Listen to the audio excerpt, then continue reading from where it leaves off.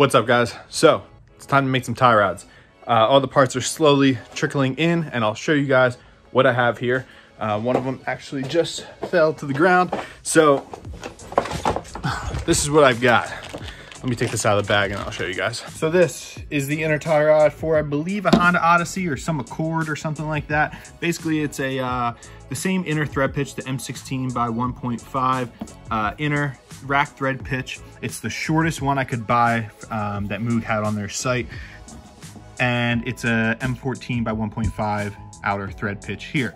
Total length of this whole entire thing, including the section that screws into the rack, is 6 point something inches. Then, I think I've showed you guys in a previous video, I have Heim joints. So these are 5/8-18 left-hand thread Heim joint. So, I had the inside, and I had the outside, and the next part that I needed was the middle. So, this is the middle. I have these DOM steel tube. It is 1 inch outer diameter, 1/4 inch wall, 1/2 inch inner diameter hole. And this stuff, it's a little heavy, but will do the trick to make me some tie rods. So what I'm intending to do here is thread the inside hole to be this thread pitch, threads the outside hole to be this thread pitch. One of my taps came yesterday, the left-hand thread 5/8 tap. So that'll thread this side once I drill the hole out. To fit the thread, I had to drill it a little bit bigger. This hole, this 1/2 inch hole, should be good for the M14, I believe. That tap comes tomorrow, so this is gonna be a multi-day video here. And I bought this in a 2-foot section from Speedy Metals or something like that, and I just cut it down. I didn't have a vise, so I got this old Craftsman vise from my grandfather's garage a while back, and I never bolted it to the bench. So I took one of my track tables and I bolted it to it, just drilled some holes in the plastic table, and it seems to be working. So I cut it with the Sawzall. My cut was pretty straight at first, but then I kind of angled up a little bit. So right now I'm just taking a file and filing this thing down straight.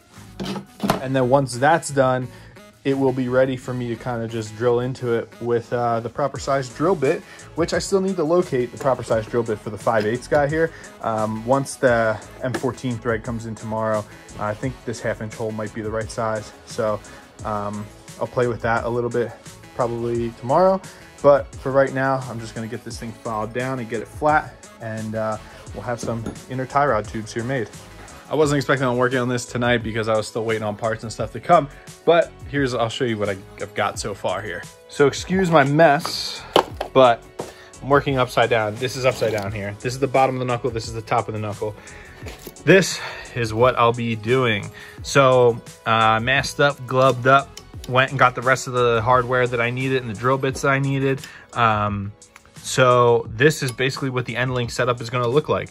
It is the Heim joint, the 5/8 Heim joint. I got a 5/8 thickness grade 8 bolt. I have the offset spacers, or the whatever they're called, so I can get more articulation out of it. I have a 5/8 steel spacer here. This is a 1.5 inch spacer. I also have 1 inch spacers. I'm not going to know how long I'm going to have to drop this down to be parallel until it's on the car. And then just a washer and a bolt here. So this is all kind of just mocked up.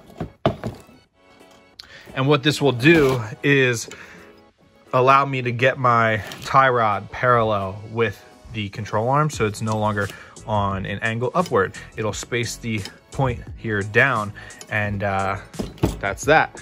So then I had that 2-foot rod the other day. I cut them down into cut it in half to 12-inch long pieces, and I am drilling a 9/16, I think, hole to thread the tap in, the left-handed tap for the inners, or the outers. And I don't have, the other tap was supposed to get here today for the other side, but it's not here. So right now I just drilled the hole for this using an electric drill and the vise, and being very careful as to make sure it's going down straight. And I'm almost to the point where I will be able to now tap the hole and ultimately thread this guy onto that guy And I'm not sure if this is gonna be the length that I need.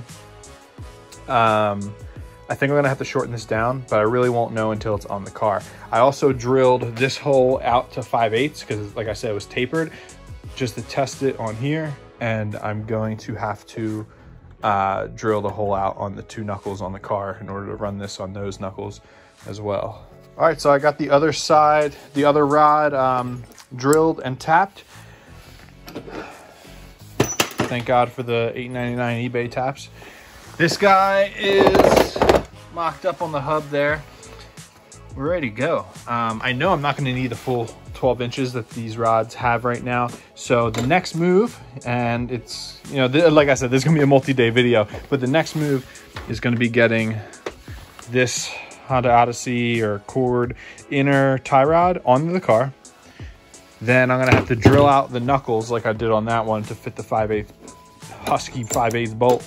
And then take some measurements, mount this to the knuckle, mount that onto the car, and kind of figure out how long I need this bar to be to get the alignment within spec. What I'm gonna do is make it so that it is more towed out, because then lengthening this bar, like unscrewing it and lengthening it out, will give me more toe in, because on the 3000s it is a rear mounted rack. So the more you push out, the more that wheel toes in. So that's going to be the next move. All right guys, so I'm back out here. It's another day doing a little compare and contrasting of the stock tie rod that I just pulled out of the car. Now this has already been shortened a little bit from the old setup, but now I need it lengthened. So this isn't actually true to the stock length. I think we can maybe cut like 3/4 of an inch of threads off of here to get it to align right. So just to compare in length, that is what we're looking at as far as the rod here.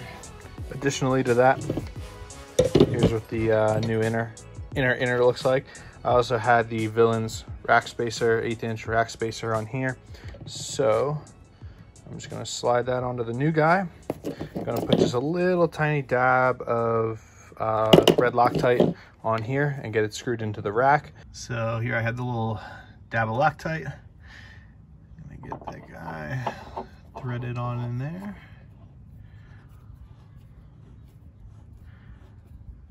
I used the electric drill and drilled this hole out to be 5/8. Just gonna get this tightened in. Just hand tight, just so I see where it's gonna fall. And yeah, so this is how it's gonna look in here. We got the bump steer drop spacer. So ultimately, when this is all hooked up, the tie rod will be level. It's a lot better than the crazy upward angle that it used to be at while it was compressed. So it's looking like, so this is how the adjustment works in the 3000s, is the shorter this arm is, the more towed out you are. The longer this arm is, the more towed in you are. So instead of having a really long tie rod, I'm gonna have to ultimately shorten this rod down to make it have adjustability once this thread tap comes in. And it's actually looking like this rod is not gonna be nearly as long as what I needed it to be. So what I'm gonna do is have a little bit of toe out, cut the rod, thread the rod, and then by lengthening it, it'll kind of put it where I want it to be. And I want to cut the rod to have it so that fully compressed will be around the toe setting that I want to run. That way, at least on the track, so it'll be a little more towed out, because then on the street, I can unscrew it a little bit and zero the toe out and have a street alignment that won't chew up tires. But I want the most amount of thread engagement on each end that I can possibly get. I got the rod back off, and I'm gonna shorten just a little over 1 inch from this 12-inch piece to get this thing to be towed out just a little bit, and then loosening it will allow me to tow it in to set like a street alignment. So the M14 tap comes tomorrow, I believe. So I'm gonna trim this down today, and tomorrow we'll get the tap in this hole and get this thing screwed on both sides. We'll be in good shape here. All right guys, so I test fitted on this on the car after threading the hole, and I need to thread it more. The tie rod wouldn't fully screw in before bottoming out, so it just needs more threads inside of this tube. I also want to recommend using some kind of oil or cutting fluid, just some lubricant to put on here so that it helps keep your bits and your taps sharp, and it really helps when it comes to threading the holes or drilling the holes and just biting into the metal. So I'm gonna get after this now and get the threads as deep as I can, and then I'll test fit it on the car. All right guys, so as you can see, it looks to be that there's a little bit of toe out there. I don't know if that's easy to see on camera, but it'll be easier to see with the wheel on. But this guy is fully threaded in here, fully threaded in on the inside, and this guy's all tightened down, and here is where we sit. I'm pretty stoked right now because it's perfect. As of right now, it's perfect. I'm gonna put the wheel on real quick, show you guys what it looks like. It's still raining here, so I'm kind of just trying to make do. But yeah, that's a beefy tie rod. And let me turn in one way. You can kind of see in there, that's the inner. Tighten that up against the nut there. So I'm going to work on finishing the other rod for the driver's side, and in the next video maybe you'll see this thing on the ground, eyeball line, taking it for a ride around the neighborhood. But I'm gonna give you a quick rundown, guys, so that you can build your own tie rods with bump steer correction and things like that for your 3000 GT, and replace the thin stock style inner and outer tie rods. So the quick rundown is that your innermost tie rod, what screws into the rack, is going to be a MOOG part, and I believe it's for a Honda Odyssey and some years of the Honda Accord, so that you can, say something happens or after they wear out over time, you can still go to the parts store and buy a replacement. I'm gonna put that part number down in the description. I'm gonna put links to all this stuff down in the description as well, in case you guys wanna try your hand at this for your own car. And this kind of go for any car. I'll also include the link to the universal tie rod site that MOOG has. Basically, you put in the inner thread pitch for your rack and what you want the outer thread pitch to be, and it shows you all their tie rods that fall into that category. And that's how I found this Honda Odyssey one, because it was the shortest available one with an M16 by 1.5 inner thread, M14 by 1.5 outer thread. So then the inner piece, where did I have that cut piece? This is my driver's side tube. This is steel DOM tubing. It is 1 inch outer diameter, 1/2 inch inner diameter, 1/4 inch wall. So that's pretty tough stuff. I'm not gonna have to worry about bending it. Then my outer is just a 5/8 Heim joint. It's a, the thread pitch for the male part of it is 5/8-18 thread, and it's a left-handed thread. So you want to make sure your Heim outer is a left-hand thread and your inner is a right-hand thread, so that when you turn the rod, it expands or contracts. If they were both right-hand thread, it wouldn't really work like that. You would actually have to disconnect one side in order to make adjustments. The metal rod came from, I believe, Speedy Metals, and then this Heim joint came from Speedway Motors. So links as well down below.